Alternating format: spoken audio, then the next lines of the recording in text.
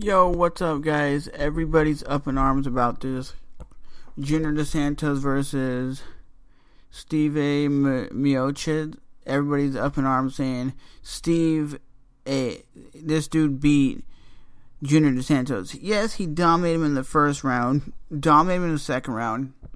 Then it looked like to me in the third and fourth round, Junior dos Santos was coming on strong.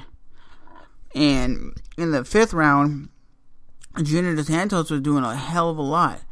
Am I a Junior dos Santos fan? No, I'm not. But I'm thinking in this fight, Junior dos Santos won the fight 3-2. That's what happens when you go to the judges' scoring cards. I just looked at Twitter and everybody's up in arms saying Junior dos Santos shouldn't have won this fight. He lost 3-2. But I can see that point. He was getting bloodied up. He did get rocked. He did get taken down a bunch of times. But Miocic in the fifth round wasn't doing anything, pretty much. He kept looking at the clock because he was literally gassed out. And to me, honestly, I didn't think this was a screw job by the judges. I thought it was going to go to Junior dos Santos. I was like, well, Junior dos Santos is really putting it on him in the fourth and fifth round. Really was doing a lot to win that fight. But let me know what you guys think in the comment section below. And you got to look at Dos Anjos versus Diaz. Diaz brothers are not known for really good wrestling, really good leg kicks, or really anything besides their boxing. They throw a lot of boxing, and they don't really switch it up with head kicks and all that kind of crazy stuff. But I got to give it to Nate Diaz for putting his heart out there and not backing down. Yes, he got leg kick after leg kick after leg kick, but he was still throwing punches and bunches. But Dos Anjos is one of those dudes that I think can win the title and will be a dominant champion. He's a very vicious fighter. He was trying to finish Nate Diaz, and the Diaz brothers, like I said, they don't back down from nobody. And this is the first time I ever remember a Diaz brother losing in this dramatic fashion and not coming in weight. He missed interviews and other stuff, so he basically lost a lot of his money because of not making weight, not going to interviews, not going to the open workout. This dude didn't really care. He just wanted to go in there and fight.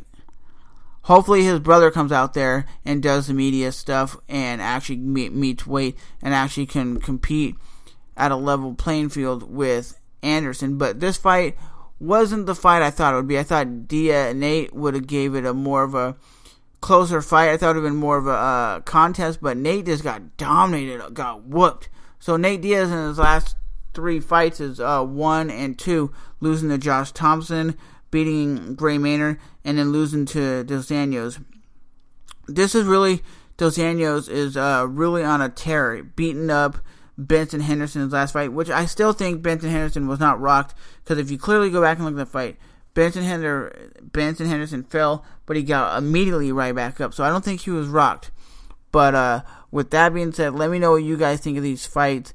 Do you think it was a screw job by the refs or by the judges that JDS shouldn't be the winner and it should have went to Miocic? And do you think before this fight happened, you thought Diaz was going to be more dominating than he was? But with that being said, you can always check out the fights at MMAlinker.com or MMA-core.com, where you can watch the fights, or you can always check out Facebook.com/the MMA Underground, where I post fights and interviews and everything MMA related. As always, I'll see you guys in the next video. But this is just my take on the fights.